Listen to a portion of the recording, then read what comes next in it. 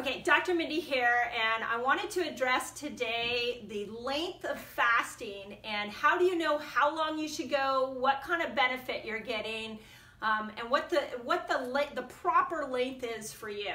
So I tell my patients this all the time, that when you go to fast, you really have to ask yourself, what are you trying to accomplish? What is it that you want to do with fasting? So every fast has a little different purpose, and over the next couple weeks I'll be going through the different fasts and the way that I like to fast and the way I recommend different fasts for patients. But today I really want to talk specifically about timing and what we're seeing on research, because the really cool part about fasting is that there's so much science fasting is backed by so much science. And there are, all the different studies are pointing at different things. Like some studies point at fasting will create autophagy, and some studies point at fasting will improve growth hormone, and some studies are showing that fasting is producing stem cells. So how do you know which one you should be doing? So let me kind of show you something that I put in my resetter group today, and I found it this morning. I thought it was a really good chart. When you go to eat, let's say you eat a very high carb meal, your body at that moment is going to decide if it needs to store fat or if it's going to burn fat.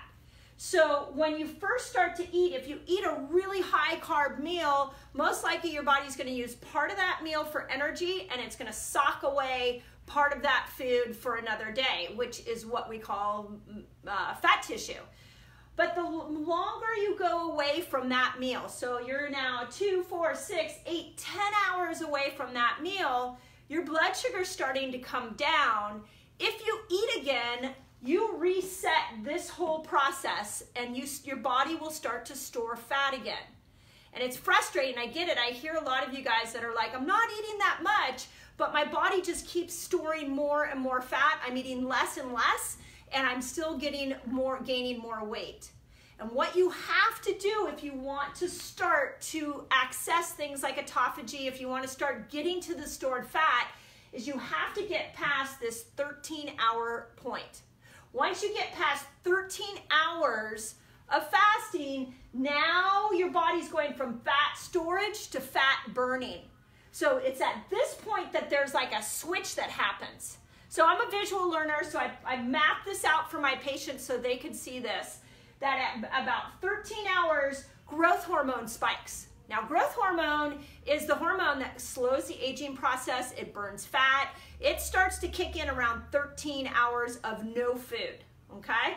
Then, at about 16 hours is when we start to hit the autophagy sweet spot.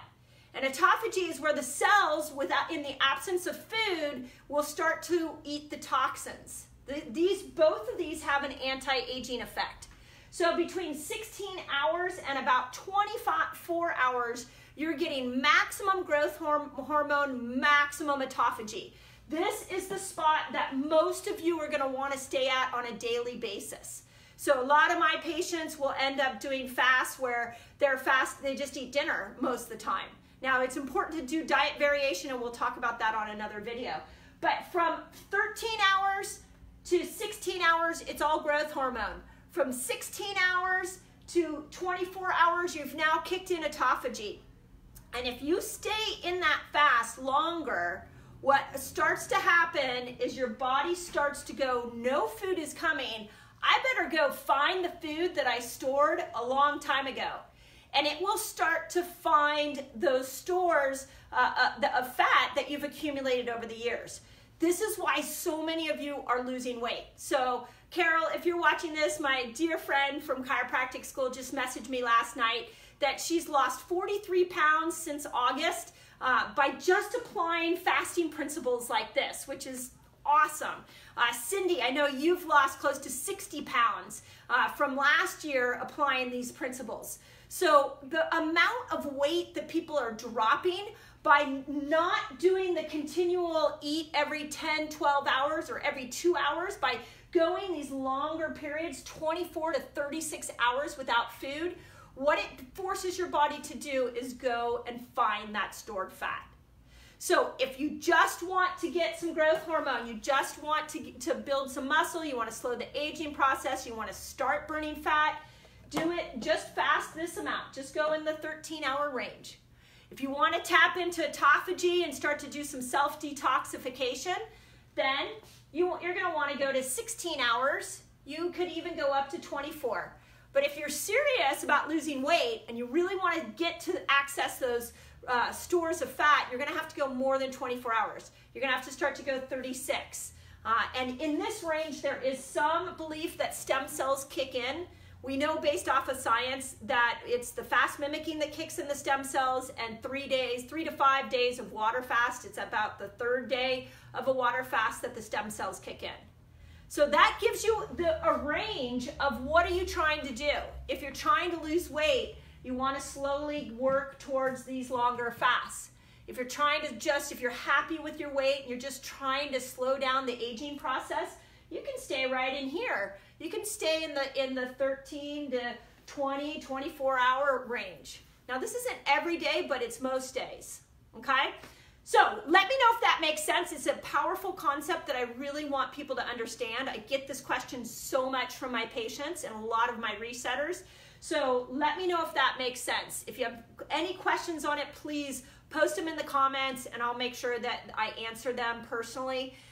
If you want in my resetter group and you want to participate in the fast, we're doing an autophagy fast right now, which is hitting this sweet spot right in here.